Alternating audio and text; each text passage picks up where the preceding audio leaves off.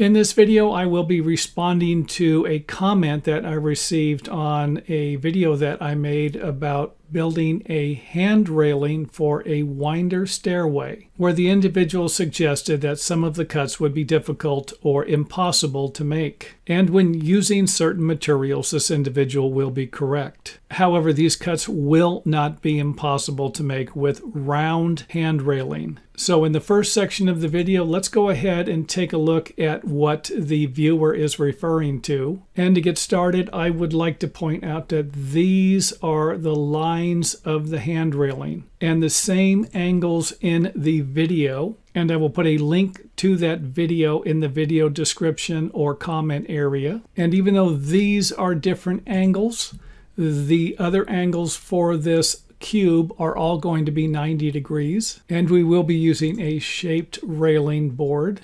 So let's go ahead and rotate all of the boards that we need here at the correct angle that we're going to be using. And I will be lining up the bottom corner of our shaped railing with the two different 90-degree planes or two different sides there. And if we go ahead and take a little tour through here, you can see where these miters right here are not going to be difficult. And even though I won't be providing you with the construction methods necessary to assemble something like this or to cut all the parts, I will be glad to make another video if I get enough viewers. So let's just say that there are at least 50 comments from viewers on how to figure out the angles to assemble something like this. And of course, this is what the individual is talking about here. You can see where this particular miter isn't going to work without doing some type of shaping. And of course, maybe if you're a master wood carver, you might be able to make this thing work. However, I'm not about to suggest that it would be impossible. And the miter here wouldn't be that much more difficult than the similar one above the first one that we went over.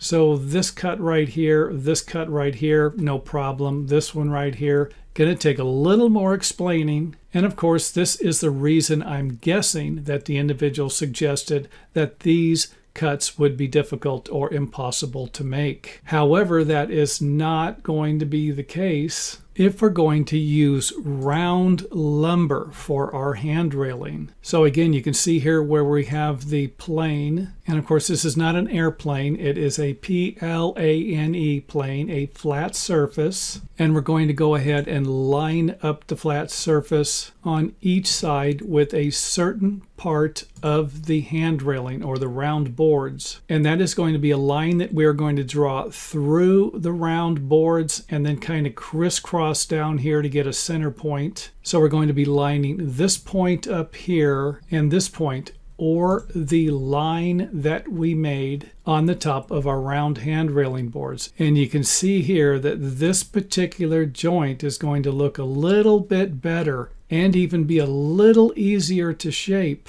when using the round lumber for our handrail. And for those of you who have noticed, the center of this board right here does not line up with the center of this one, suggesting that in order to make this cut, we are going to need to use two angles. Even though I've already built this handrail making a single angle cut here. However, the hand railing will no longer be parallel with the wall if you make the one single miter cut. However, it would still work for most building codes. So again, you can see here where the upper one is going to work. No problem here, no problem here. However, this cut right here isn't going to be as easy. So again, if you're interested in more stuff like this, let us know. If not, then I won't worry about making another video.